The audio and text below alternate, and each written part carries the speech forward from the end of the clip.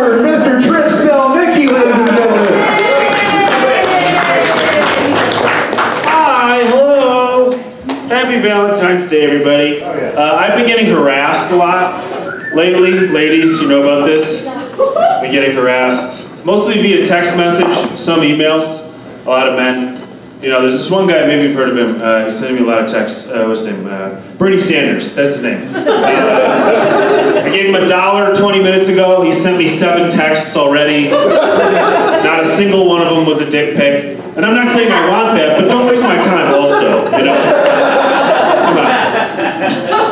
I don't even know how they all, I'm getting texts from all of the candidates. Like, I don't even know how they get my numbers. They're all texting me. Like, this is Penelope from Bernie Sanders campaign, and we're just texting you because, did you see the debate last night? Bernie was on fire. Okay, I've seen Bernie Sanders, all right? Steph Curry gets on fire, all right? Bernie Sanders doesn't get on fire. Bernie Sanders gets indigestion, okay? This is Bradford Lee from Elizabeth's campaign, and we're just texting you because we need you. Let me stop you right there, all right? I have a long list of ex-girlfriends who can attest to the fact that telling me you need me does nothing, all right? So don't even fucking try it. This is Chad from Mayor Pete's campaign. Block, delete, throw my phone in the ocean. How the fuck did you get my number, Pete? Shut up. This is Mike from the Mike Bloomberg campaign. It's really me, it's Mike. I don't have a lot going on. Okay, all right. No, I believe that. I'll keep your number. I don't know how I feel about Mike just yet. Did you guys follow the impeachment at all? It's over now. They rushed through, which is a shame that it's over. Not for our country, I don't care about that. I mean, it's a shame for me personally that impeachment is over, because impeachment was really good for my sex life. It was. It turns out I love to role play as Mitch McConnell, you know? Like a lot. Every night my girlfriend was like, can we have a witness or something? And I was like, no! And then that was the end. She'd call the Senate switchboard and cry. She loved it. Some people say terrible things about the president, and like, no matter how you feel about it, like, some people say things like, I hope the president dies. And no matter how you feel about him, I don't think you should say that. I don't think you should want that. Personally, I want the president to live. I do. I want the president to live for 10,000 years at the exact same mental and physical trajectory that he is currently on. And no matter how badly he might wish for death, it will never come. But I'm a patriot, okay? That's just me. I report, you decide.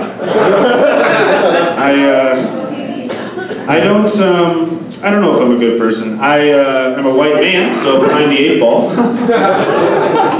I do feel like white men get a bit of a bad, like, we get painted with the broad brush, all right? Just a little bit unfair how we get painted with the broad brush. Like, not every single white man is a rapist or a colonizer. Some of us are school shooters. Please remember that, okay? We're all different. We're like snowflakes, both kinds, you know? Not every white man voted for Donald Trump. Some of us are felons. We can't vote. We can't vote for our boy, right? I don't know what you're laughing about. That's not funny. I love the guy. Not every white man is an apologist for a patriarchal, sexist, racist system that devalues and minimizes the voices and power of women and people of color at the expense of white wealth and male privilege. That's not all. Well, no, I heard it. That is all of us. That is all. But some of us are nicer about it, you know? We're having fun. We're having fun here at Burger Stand. So it's Valentine's Day tomorrow. I have a girlfriend for Valentine's Day this year. That's different. It's fun.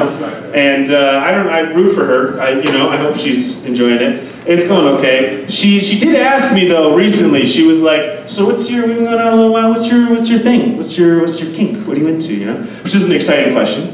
And so for the last, like 3 weeks or so, I have been desperately trying to make one up. I don't have one. I didn't know I was supposed to have one. I missed that day of sex ed, where there's like, this is the penis, this is the vagina, and this is my friend Greg, who's going to help demonstrate the Tallahassee steam shovel. Greg, get in here. Let's start with that. We're going to pass out the dildos. That was your homework. You guys all did the homework.